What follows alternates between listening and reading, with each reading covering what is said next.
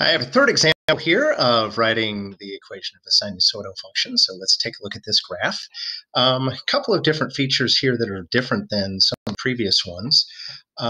First of all, notice that the function actually maxes out where x is equal to 0. And that looks a whole lot more like a cosine function. The cosine function hits a maximum when x is equal to 0.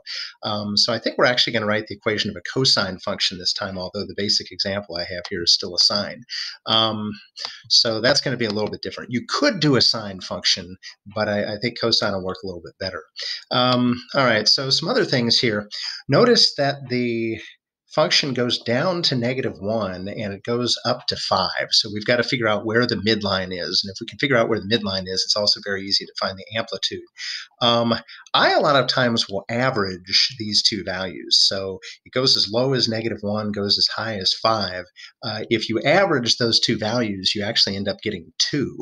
And so that tells me that the midline is going to end up being at y equals 2, which should allow me to shift this thing up pretty easily. So midline is going to be cutting through right here. We can kind of see that. You should be able to count the amplitude now. Notice that it goes from 2 up to 5, so that amplitude is 3. Or you could just look at the whole graph from top to bottom. The height of the whole thing is 6. You could just take half of that, and that would tell you that the amplitude's 3. So a few different ways to handle that.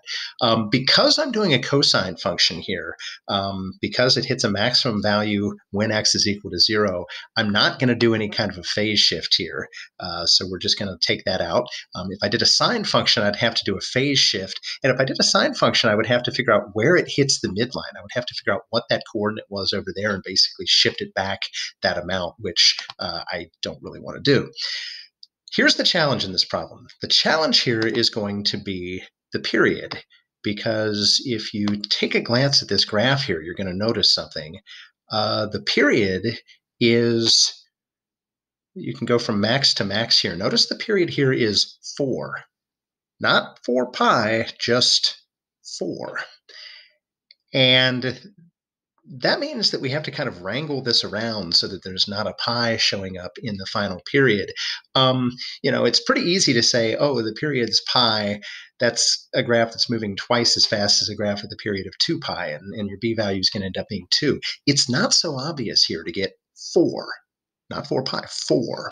So my suggestion here is to use the equation, which is why I've actually put the equation here on the screen. I would like the period to be 4, and I know that the period needs to equal 2 pi over b. And I would just solve that equation for b, and then you'll know what your b value is supposed to be in your equation. So multiply both sides by b here, and it'll cancel. You get 4b is equal to 2 pi. You can divide both sides by 4, and you end up with 2 pi over 4, which is the same thing as pi over 2. Okay, so our b value here is going to be pi over 2, and that's what we're going to use to put together the final equation.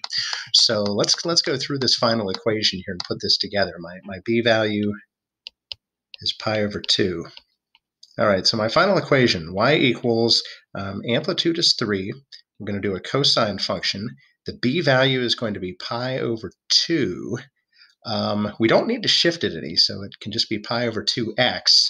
And then because the midline is at y equals 2, this whole thing has to be shifted up 2 units. And so again, it looks weird because you've got this pi over 2 here that just looks so strange in the equation. But that's what you need to do to actually force this thing to have a period of 4. And even though it looks kind of strange, this will essentially cancel out the pi from the period and give us a period that is a whole number value. So that'll look kind of odd, but it's going to work out, and that's really the key.